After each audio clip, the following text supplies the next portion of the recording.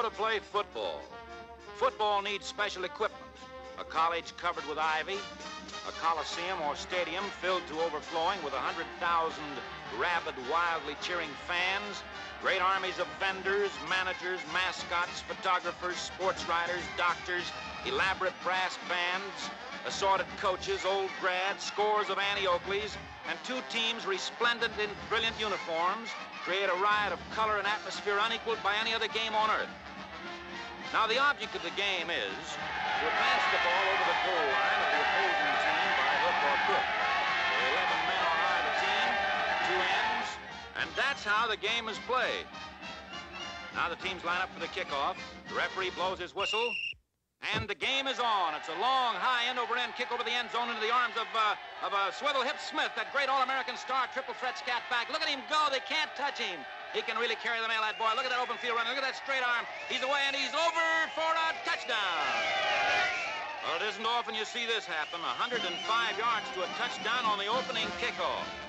Now here's the try for the extra point, and the kick is good. And the score is 7-0. Here comes Swivel-Hip Smith out of the game. Listen to that cheer.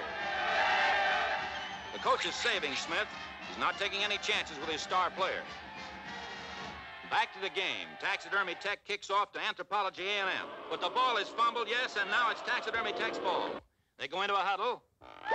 The quarterback or field general looks over the defense and decides which number to call. They come quickly out of the huddle. The line shifts into position. The quarterback barks his signals. The backfield shifts. The ball is snapped. The quarterback fakes it to the halfback, gives it to the fullback, and the front pile drives through center for a gain of 8 yards. And that quarterback's a smart boy. Oh! All right. Signals. 18, 29, 37, 63, 54, 99. The team's working like a well-oiled machine. It's a double wing back to the right from an unbalanced line. A man in motion. The halfback's got it off tackle, and he's smeared for a 9-yard loss. What a dumb quarterback. To the spectator, football may appear rather rough at times, but in reality, it's a character-building game. All right, Taxidermy's ball, 3rd down and 11 to go. DeGrady has the ball. He gives it to Gershman. No, Sibley's got it. There it goes to right. No, it's a fake. A hidden ball. Crisscross, cross buck, end around, double lateral, razzle-dazzle, spinner, split buck. And he's in the clear. Uh-oh, there's a penalty on the play. It's against Taxidermy Tech. 1, 2, 3, 4, 5, 15 yards for unnecessary roughness. Now it's 4th down and 26 to go for TNT. The quarterback is worried. The coach radiates confidence. The quarterback decides to kick. It's blocked. No, he got it away. It's a high spiral. The safety man's under it.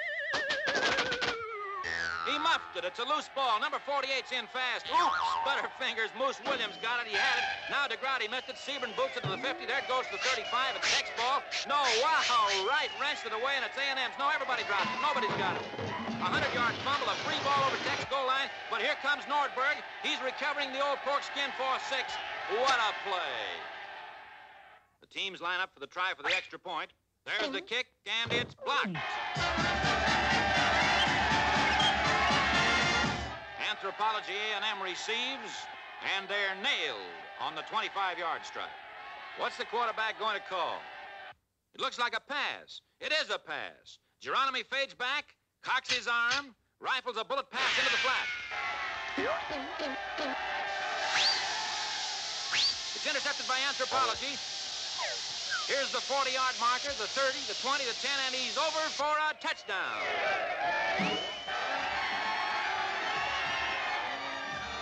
There's the try for the extra point.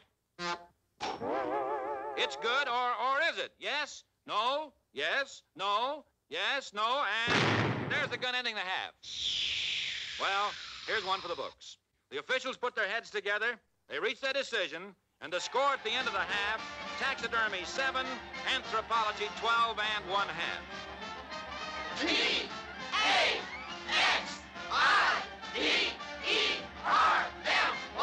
T-A-X-I-D-E-R-M-Y.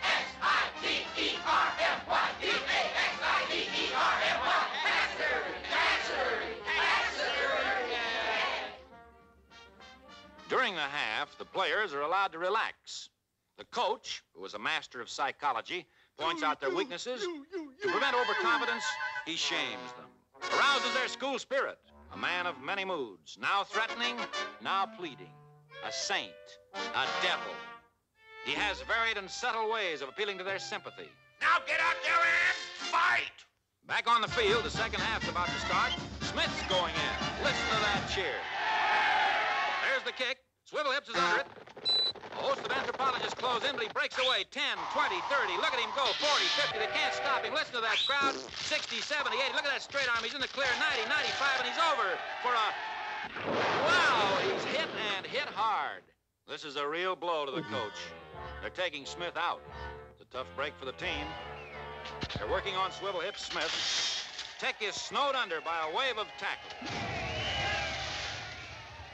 The coach is feverishly trying to revive Smith. Time is running out, and taxidermy is up against a stone wall.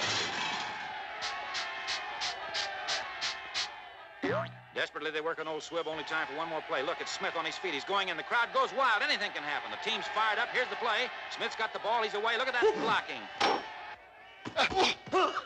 Smith reverses the field. They're clearing the way. Not a man on his feet. Smith cuts back. The crowd is hysterical. It's Smith tight-roping down the sideline. Smith breaks into the clear, but look, there's an anthropology man on his feet. 1 second to go. What a game, and here comes the tackler. Run, Smith, run! Smith's tired, having trouble with the ball. The A&M man is gaining. He leaves his feet. Look out, look! And there's the final gun, and Smith wins for Taxidermy Tech by half a point. To the coach goes the real credit. It's his clear thinking and calm, level-headed reasoning that makes football the great game it is today.